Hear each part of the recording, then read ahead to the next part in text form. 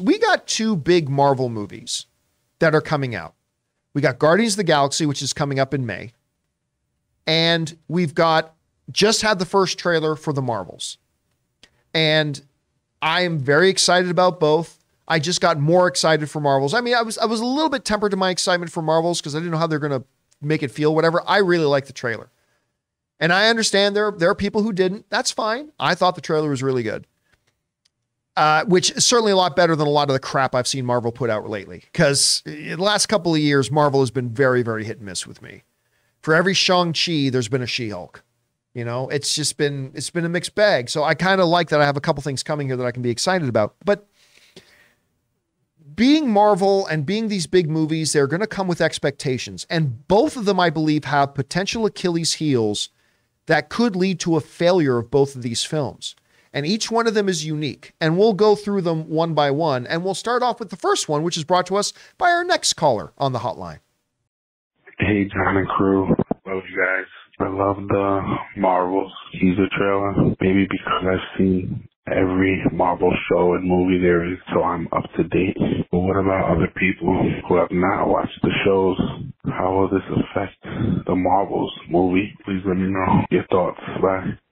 All right, so we caught him just as he was getting ready to go down for his nap, I think. But, but he brings up a great point about the Marvels. A great point about the Marvels, which while I enjoyed the trailer, and I did, I enjoyed the trailer quite a bit, mostly because it also heavily features Kamala Khan, and I loved Ms. Marvel. That's one of the few Marvel things that I've truly loved in the past couple of years, because there's not a lot of Marvel stuff that I've truly loved. Few things, Ms. Marvel was one of them. But he brings up a great point, and this is the Achilles heel. This is the failure point, the potential failure point for the Marvels, which is, this is great if you've watched Disney Plus. Because if you didn't watch WandaVision on Disney Plus, and guess what? Not everybody did. You're watching this Captain Marvel 2, and you're seeing, Photon, and you're like, who's that? What's going on here? If you didn't watch Ms. Marvel, and listen, as good as that show is, not a ton of people watched it. They should have watched it because it's fucking fantastic, but not a lot of people did. One of the lower watched things that Disney Plus has. But if you didn't watch Ms. Marvel, you're watching this trailer for the first time and going, okay, cool. Who are any of these people? All right, I see Nick Fury. Great. And we see a few moments with Carol Danvers. Okay, I know her. That's Captain Marvel. I saw the movie. Who the hell are these other two? And that points to something that's not just a potential Achilles heel or failure point for this movie, but one of Marvel's general dangers they have is they've gotten deeper and deeper into their cinematic universe, which is this, is they are now starting to put out movies and shows that you have homework to do before you watch them. It never used to be. For the first 3 phases of the MCU, you never had to make sure you watch something else first in order to be able to watch this and understand it and be able to follow it. And that has started to change with Marvel. It used to be, this was the brilliant thing. I've said this before, but one of the big things besides quality movies, the biggest key to success for the Marvel Cinematic Universe becoming the biggest powerhouse in the history of the box office is the fact that every single movie they put out was a viable entry point for a new fan. You never watched a single thing of the Marvel Cinematic Universe before, but Ms. Marvel's coming, or Captain Marvel's coming out, I should say. Cool. You can watch Captain Marvel and you're not going to be lost. There'll be a few nuances that go over your head, sure, but you're not going to feel lost at all. Never seen a Marvel Cinematic Universe movie before, but this Doctor Strange movie's coming out? No problem. You can go and watch Doctor Strange from beginning to end, the first Doctor Strange that is, and you won't be lost at all.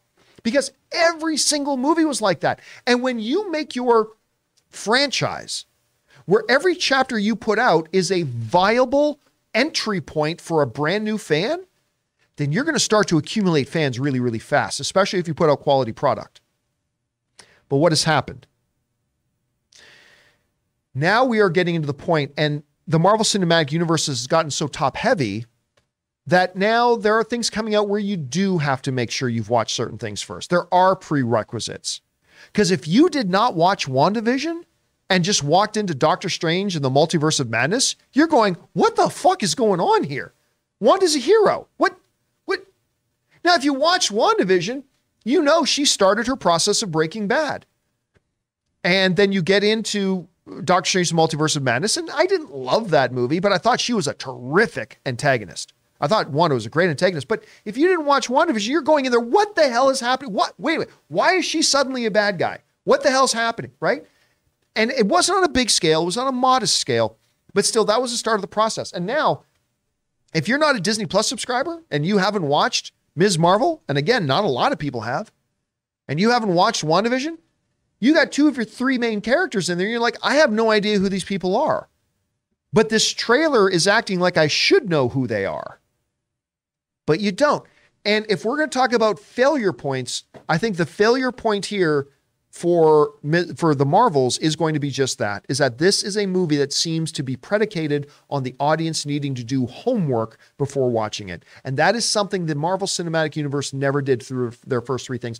We talked a lot about, I had a friend of mine who had never seen a single Marvel Cinematic Universe movie, and then Infinity War came out. And they watched Infinity War, they were able to watch it, no problem. Because that's the way Kevin Feige made the movies.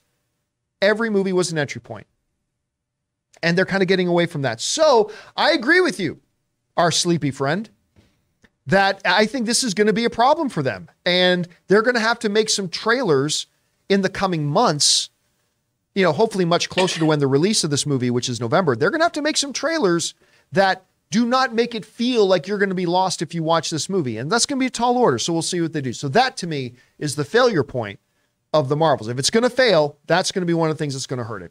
We want to thank a sponsor of this video, Mint Mobile. From the gas pump to the grocery store, your utility bills and favorite streaming services, inflation is everywhere. Seriously, make it stop. Thankfully, there's one company out there that's giving you a much needed break. It's Mint Mobile. As the first company to sell premium wireless service online only, Mint Mobile lets you order from home and save a ton with phone plans starting at just $15 a month. You guys know that ever since I switched to Mint Mobile, I've been saving almost 70% a month over my old phone plan. For people looking for extra savings this year, Mint Mobile offers premium wireless for just $15 a month. By going online only and eliminating the traditional cost of retail, Mint Mobile passes the significant savings on to you. All of their plans come with unlimited talk and text plus high-speed data delivered on the nation's largest 5G network. Use your own phone with any Mint Mobile plan and keep your same phone number along with all your existing contacts. Switch to Mint Mobile and get premium wireless service starting at just $15 a month. To get your new wireless plan for just $15 a month and get the plan shipped to your door for free, go to mintmobile.com/Campea. That's mintmobile.com/Campea. Cut your wireless bill to $15 a month at mintmobile.com/Campea.